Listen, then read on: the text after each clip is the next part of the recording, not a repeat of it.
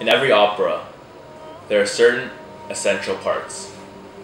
You need a setting and a plot.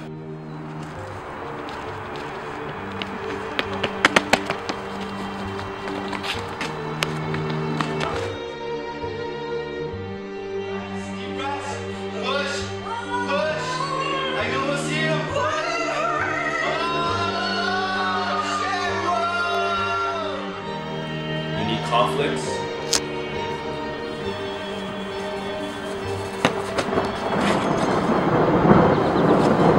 Hey! And a foreshadow. Now look for your car.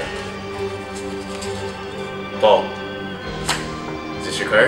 Yeah! But a play is absolutely nothing without its characters. You need a tenor. Oh, hi, honey. How was work? What? Let me get that for you, please.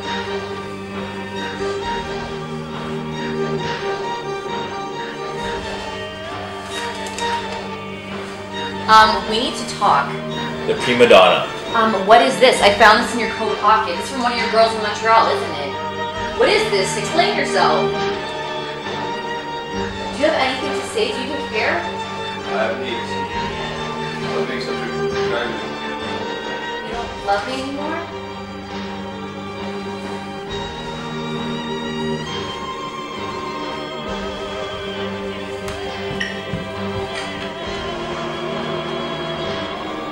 A contralto.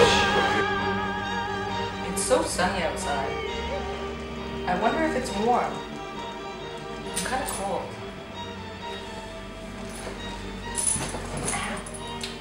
What is this?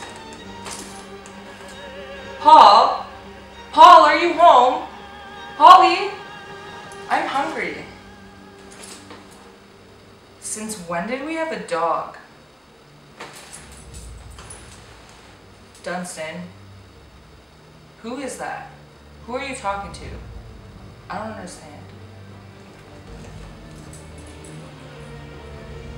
It's so sunny outside. And a basso, who is rival to the tenor.